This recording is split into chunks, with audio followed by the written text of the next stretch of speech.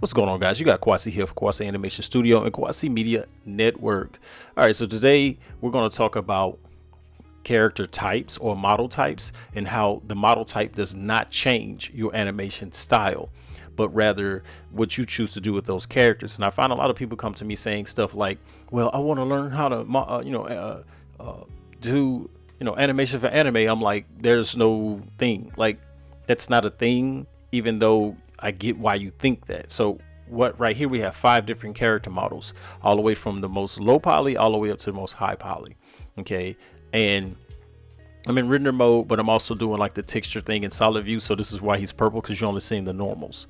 Over here he doesn't have anything because his shader is 100% procedural and his is texture based along with his and his.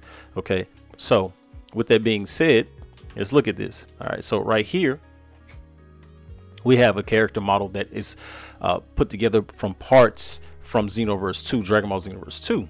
And then beside him, we have a character from V-Roid Studio. And then beside him, we have a character from Ready Player Me Online. And then we have a character from Make Human. And then this one is from Human Generator, the Blender add-on. So that gives you some pretty high quality character models. All right. So if you've ever gone over to the network channel, you've seen me use all of these models. Okay, so I use all these models and the animation style doesn't change because I use a different model type. So this is the thing that I want to make known. This is why this video may not be that long, because I want you to understand that no matter what, your whole thing is figuring out this part. You see how when we turn sideways, we have all of the rig types. So these 3 have a rig on them, a control rig, and these 2 just have their armatures. Okay, so when I did this short, I just did it with an armature. When I usually do ROD, it's just with their armature. But with like Dobbin's Life, which is this is the new Dobbin model.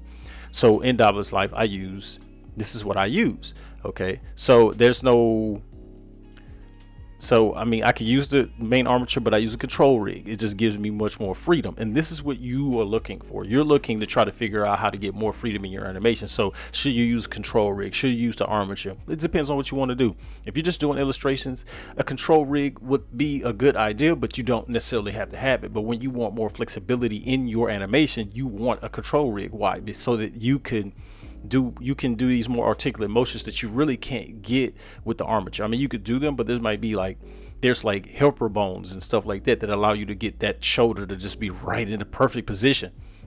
And I find that most of the times people are they're asking this question like, well, how can I get better animations? I can do this right here. Well, don't be afraid to maneuver the character. A good example, let's go into Admiral Natus here.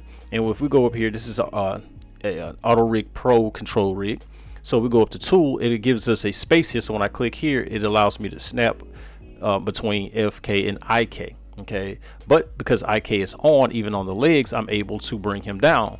All right, so if I push, GZ or Z, most people say, now we clearly see that we have a different mobility level. But if I come down here to Zelker from ROD and I tried that move, okay, and I tried that move, this is what we get. The character just going up and down.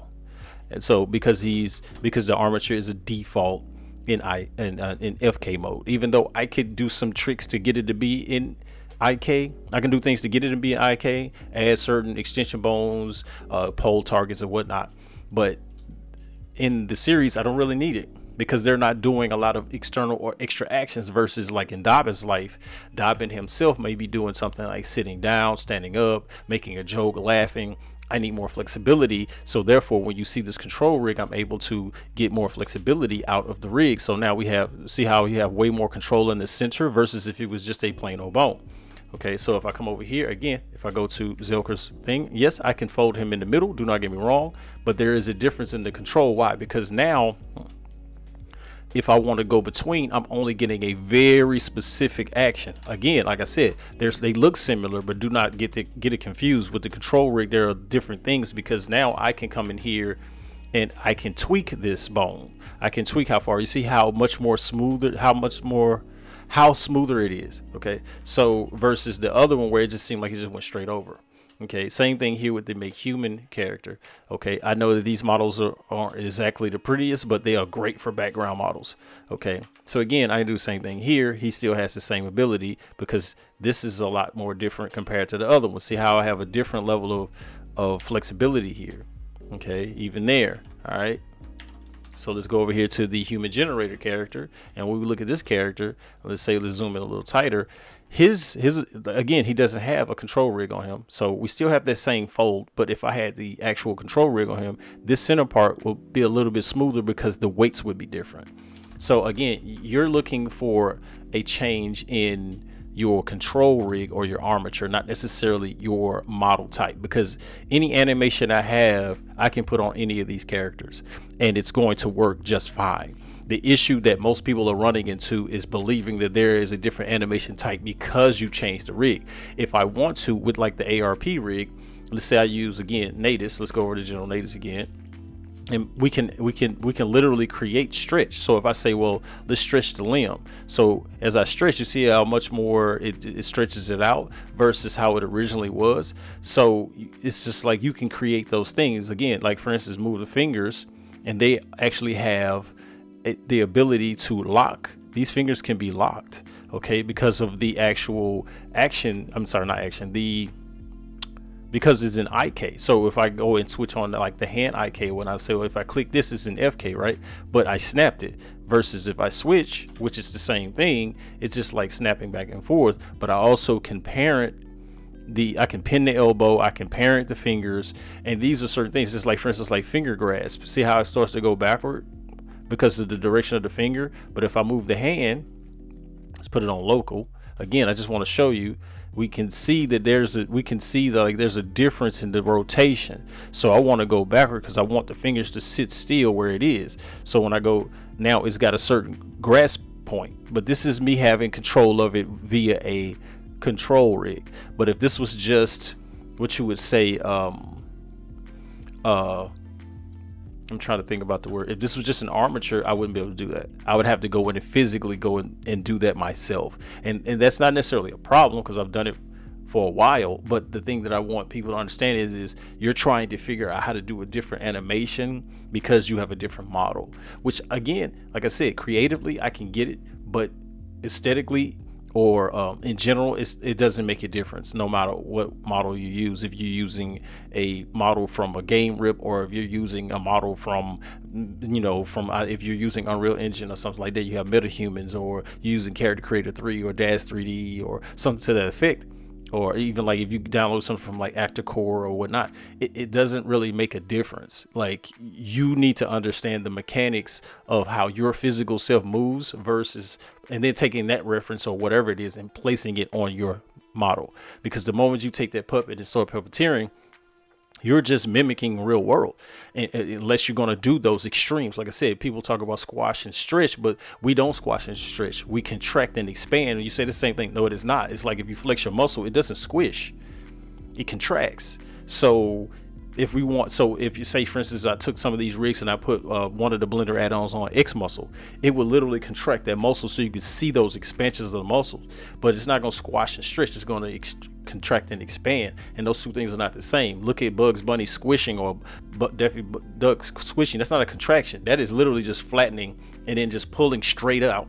You know what I'm saying? It's not the same thing. So when we look at this here, we have to say to ourselves, it's like, okay, how do I want a caricature animation, which is what you really are looking for. That's what you get with like things like Disney, Pixar, DreamWorks, Warner Brothers with their Looney Tunes and whatnot. This is what you're getting. You're getting caricature animation versus if you look at something like a more something akin to like maybe a Buzz Lightyear or something like that, where I'm not talking about like Toy Story, I'm talking like this last movie come out. You're getting more realistic animations with some extremes on top of it to sell and action. But for the most part, if someone's walking, they're just walking. They're not, their foot's not expanding and getting long and hitting the ground in this floppy manner. They're just walking.